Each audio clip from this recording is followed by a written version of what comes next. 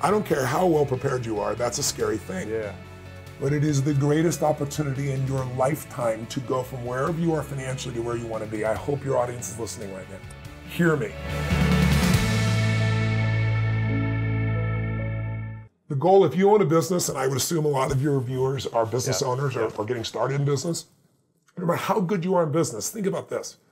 The one universal rule that idiots in finance know is diversification. It's the only free lunch. You got to diversify. Because if you put all your eggs in one basket, no matter how good the basket is, one day that real estate market, that stock market, that bond market, that collectibles market, whatever you invest in, Ray Dalio showed me statistically, it'll drop 50 to 70% on a day. Now, if you're later in life when that happens, it's over for you. Right. So you have to diversify, and yet most people, they know real estate, so they do it, or they know stocks, so they do it, or they grew up with their parents flipping things, and it's the wrong thing to do. So you've got to diversify in order for you to be able to truly succeed, and that's why when you own a business, if you put all your money in your business, which is what most of us do naturally, it's a lot of risk. You put all your eggs in one basket, and there's things that can happen. I mean, you know, let's say you spent 20 years and you figured out how to put together the ultimate map, you know, and you remember Garmin came out with this thing called a TomTom. I don't know if you remember, you used to put on your, are you old enough to remember that? You used to put on your phone? Or you used to put on your dash? Cost $100. It was a breakthrough. They were making like 100 million or something. Or, they were. 6 months later, what happened? The iPhone came out with Google Maps. These little bastards, excuse my French, came out with it, put Google Maps, put their own map on here, and it costs how much? $0. What's that going to do to your business when someone takes your product or service and gives it away for free? So I always tell people, competition happens, technology happens. What you must do is have a second business with no moving parts, no people, no time. Maybe it takes you 3 days a year for 2 or 3 hours after you've read the book. You put it in place and you measure it 2 or 3 times a year. That's it. Go on with your life. Now, if there's a trouble in your business, you're financially set. In my life, I have 31 companies now. We have, you know, what do we have? 1,200 employees, 7 different industries. We do $5 billion in sales.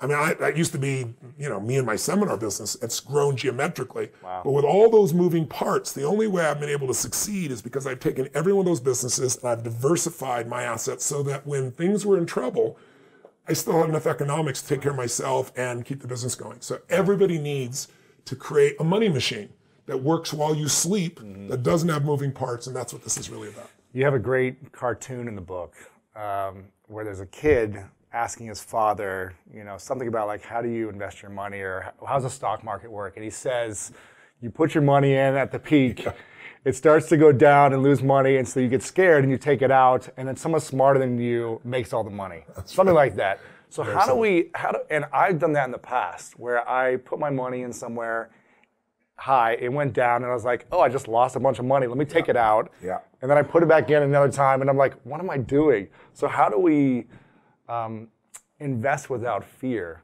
of, oh, it's going down, I need to take it out, or like trying to time it? How do we do that? Great question. It's one of the main reasons I wrote the book. I always tell people, if you just read the second chapter of the book and nothing else, it'll change your life. You can do that with multiple chapters, but that chapter is really about teaching people that winter is coming. We all know winter's coming, right, to coin a phrase. But that winter is the best time on earth. And I know that's counterintuitive, and I don't mean like being a positive thinker. I mean pure facts. So in the book, I take you through 10 facts. I'll give you a couple of them right now. The first fact I give people is, why do people not invest? They're afraid of failing. If you're a millennial, right? So you grew up witnessing 2008 when you were still relatively young. How old are you now? 33. Okay, so you were, what, 27? What? 2008? 27, I guess. 27, 28 years old. So you're a young man, and you're watching the world melting down in front of you. For most millennials, they are the first generation since the generation that went through the Depression that is not investing at the ratio they need to, even close. And they have more debt than everyone probably, right? With all the They have more college debt than everyone, absolutely true. I have a friend that has $400,000 in debt, dental school. President Obama just paid off his debt 5 years ago while he was still president. No. I swear to God. Oh my gosh. It's mind-boggling. And he had a bunch of scholarships, but the last bit, it took him that long. So what I tell them is, listen, paying off your debt's not enough. You've got to become an owner, or you're always going to be in that place. So yes, pay off your debt, but here's what you need to know. You got to become an owner. You got to get in the game, but you got to understand the rules of the game. If you don't know the rules of the game, the old phrase is, when a person with experience meets a person with money, we know the phrase, the person with the money ends up with the experience, the person with experience ends up with your money, right? Yeah. So I teach people the rules of the game so they don't get screwed. But the most important thing is this. Winter's coming, but people react. So let's take last year. Last January, 2016, we had the worst stock market opening in the history of the stock market. First, I think it was 10 days. Yeah. There was a drop of $2.3 trillion with a T. Crazy. Everybody's freaking thinking the bear market's here, the market's over, the crash is here. I think the market dropped 800 points one day, and on that day, all the richest people in the world were in Davos, Switzerland, for the big conference that they do every year. And they went there, MSNBC went there, and everybody's freaking, what are we going to do? And they said, let's go ask Ray Dalio. Now, your listeners may or may not know Ray Dalio as, if you're not in the financial business, probably never heard of him. You probably heard of Warren Buffett, but Ray Dalio's done more. You had to have a $5 billion net worth and $100 million to give him, or he wouldn't talk to you 10 years ago. Now, he doesn't give a shit how much money you have, he won't talk to you because he's got a closed fund. But they go and they put Dalio on television, CNBC, he's the king. What do we do? And he says, well, you don't need to panic. Corrections happen all the time. Yeah. But you need a strategy that when markets go up and down, you don't go up and down. And he said, I spent 15 years of my life to perfect such a strategy. All of my money's in that plan. And he said, it's called All Seasons, and I've never revealed it before, but I gave it to Tony Robbins. He extracted from me, and it's his book. So you got to go read his book. This is what he says on national television the day the markets are crashing. And that day, to give you an idea, which is the beginning of February, I think it was 9 days into February, the market was down 9% in the first 5 weeks of the year. His strategy, which he gave me, which has made money 85% of the time for the last 75 years. Wow. It's averaged a 10% return, just under, and the average loss, when at 15% loss, was 1.6. Right. So if you go to Vegas and you could spend 85% of the time make money, and when you made money it was 10%, your loss is 1.6, you could go forever. His plan made 2% while the market was down 9%. So it was up 11% difference. Now, I'm not suggesting that's the only strategy to do. There's many. His is the smoothest ride with the least risk. But what it did was a combination of that, and then right after that, I interviewed Fed Chair Alan Greenspan. He was the head of our economy, the most powerful man in finance for 19 years, 4 presidents. He was there running. I was just with President Clinton this last week. He was the Fed chair for him. And I interviewed him for like 2 hours, or 3 hours off stage, 2 hours in front. And I asked him in the very beginning of this thing, I said, look, if you could be put in the Fed today, what would you do? And he looks at me, and as I said, he leans forward and he says, resign. So I look at that and go, oh my God, I need to write a book that'll free people. So here's what will free you. Everybody's afraid of the crash. So here's what you need to know, 2 terms you should understand. Correction versus crash. Anytime the market drops from its high by 10% or more up to 20, it's called a correction. Right. If it drops 20% or more up to 80%, like in the Great Depression, then it's called a crash or called a bear market. Okay. So how often does a correction happen? How often do we have to be prepared for it?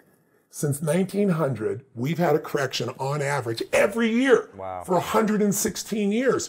So when is winter coming? This year on average. It's like, how often does winter come? You wouldn't be surprised if it stormed and rained. Now, some winters are long, some are short, some are harsh, some are light, but winter always comes. So I wasn't panicked when this happened last year. I'm not panicked whenever it happens because I know it's supposed to be. Yeah. How long does it last? Average, 56 days. Okay, so just under 2 months. What's the average drop during that time? 14% over the last 30 years, 13.5 over the last 100 years. So I use the more recent one. 14% gets your attention, right? 14% you get a little gut check. Yeah. But here's what you need to know. 80% of all corrections never become a bear market. 80%. So all this fear, and what people do is what you said you did, is they see it, it's freaking out, I'm losing money, I'm the hell out of here, and they get out. The stock market never took a dime from anybody, only you can take it from you. You sold, that's why you lost. Right? So if you look back and say, what was it like in 2008, I can remember vividly being with my platinum partners and saying, you see these $80 stocks? This is 6 months before the crash. I told them in April, I brought them to Dubai, and I said, these stocks are going to go to 8, and some are going to go to $1. Wow. And by October, and I told them what to do, so they were able to get out. October, I go on the Today Show in October of 2008, and they go, Tony, there's been $3 trillion meltdown. pump the country up. You got 4 minutes. like, ready to go. That's not what I do, first of all. And I said, that'd be a lie. I'm not going to pump up. At that point, the $80 stocks were 8. I said, some of those, I said, I'm not a market forecaster, but I work with Paul Tudor Jones, one of the greatest investors in the history of the world. In the biggest market crash in history, 1987, he made 200%. Wow. When everybody else was losing their entire life. And I've been coaching him continuously now for 24 years, every single day. Wow. So I said, I work with the best in the world. And they're telling me, based on history in the 30s and history in the 70s, this $8 stock, some are going to be $1. And I remember the day in March of 2009, Citibank, which had been, I think, $70, sold for 97 cents. You could go and take your money out of the ATM. It costs you more to take your money out than to own the bank, right? And then I told people it'll jump from 99 cents to $6, $10, $12 in a month or two, and it's exactly what it did, right? So what you got to know is corrections happen every year. You got to know they're a couple of months. You got to know it's 14%, and you won't lose because 80% of the time it doesn't go to a bear. Now, what about the bear?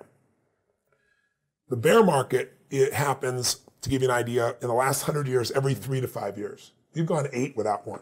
We're way overdue. Yeah. So in modern years, last 30 years, it's about every 5 years. The average length of a bear is 1 year. The average drop is 33%. Wow. A third of those drops go 40% or above. That, I don't care how well prepared you are, that's a scary thing. Yeah.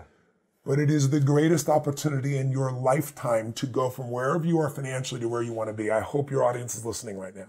Hear me. If you want to leapfrog and you're a millennial and you think there's no future, or you're, a baby boomer and you think you're too old and it's too late, the greatest gift you have is coming. I know it doesn't sound like it. This is not positive thinking bullshit. This is the truth. Wall Street, the stock market, is the only place that when things go on sale, people freak out. If I said, you like Ferraris? Sure. If I said to you, Ferraris go on sale for 50% off. Awesome. But when I tell you Apple's on sale for 50% off, you go, oh, what am I going to do here? What's wrong? The whole world's coming to an end. If you think about it, how old are you? 33. 33. So let's assume if you were 35 and you lived to 85, you got 50, 52 years ahead of you. That means you have 52 more corrections to live through. Right. That means you're probably in those 50 years going to have 10 more bear markets to live through. If you're going to have a gut checks every time, or you're going to leave out of it, right.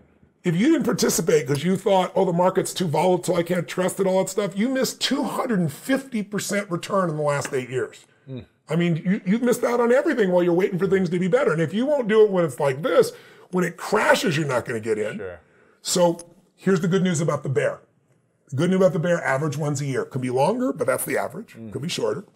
But here's what's cool. Every single bear market in the history of the United States has led to a bull market.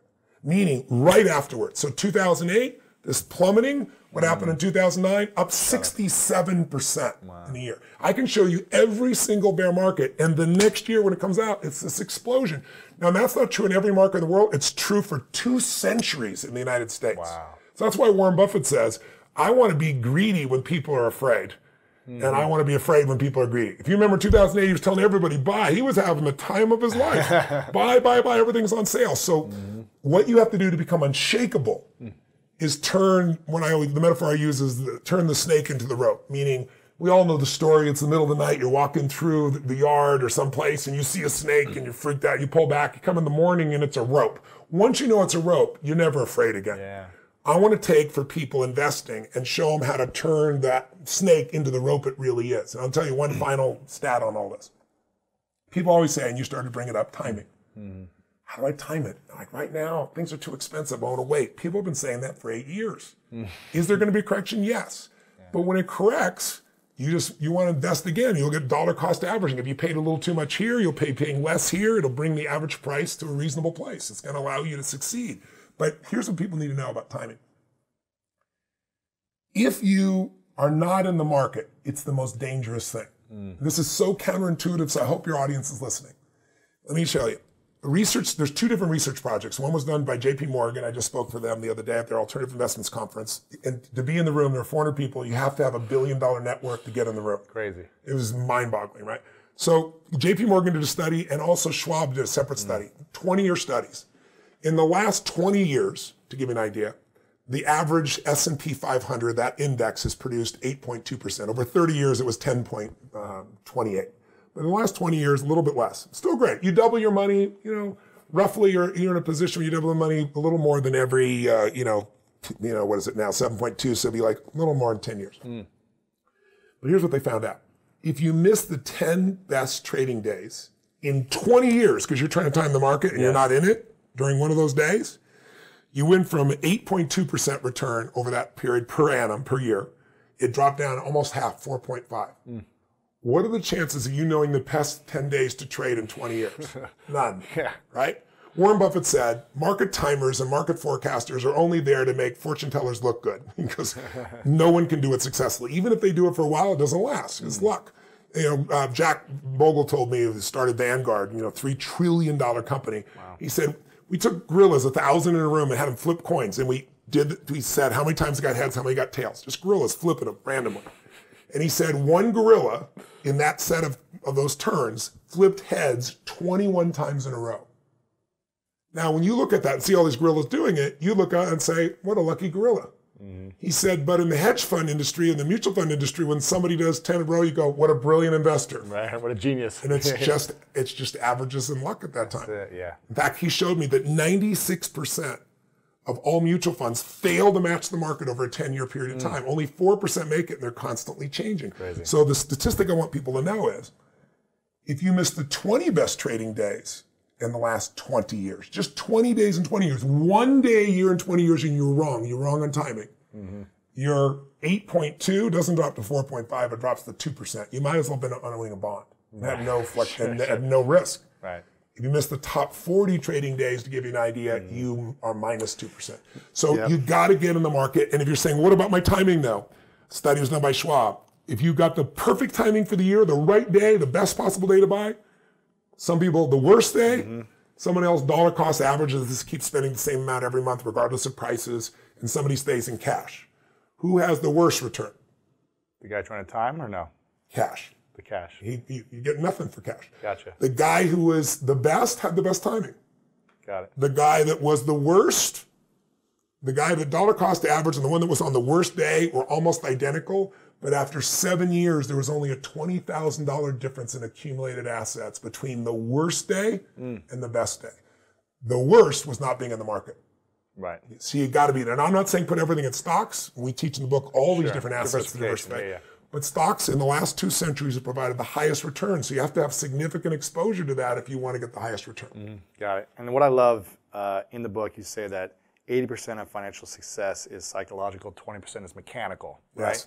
So it's not about timing and trying to figure all these things out and when's the best thing or the best fund or best This is not about trading, it's about investing. Exactly. Trading is trying to do that, and most people lose money trading. Even the guys that tell you make money, see how they're making money 2 or 3 years from now. They usually eat the dust, right? Exactly. So yes, you've got to have the psychology, and my best way of psychology is not to pump you up. If you want to be unshakable, you want to be educated, and you want to know the facts. You want to know, look, every 5 years, I'm going to get a bear, maybe 3 years. I'm going to get a correction every year, but I'm going to be in the market and make money. Do you know that 6 of the 10 best trading days in the 20 years happened within 2 weeks of the worst trading day? So people need to understand you got to be in the market because the worst days will bring you your best days. Right. Thank you so much for watching this video. And if you're looking for more greatness in your life, then check out this next video right here. I'm going to seem like a cheapskate. I'm going to seem like I'm trying to get something for nothing. So emotional anchoring. Yeah. Is it a ridiculous idea for us to talk about you selling me your company?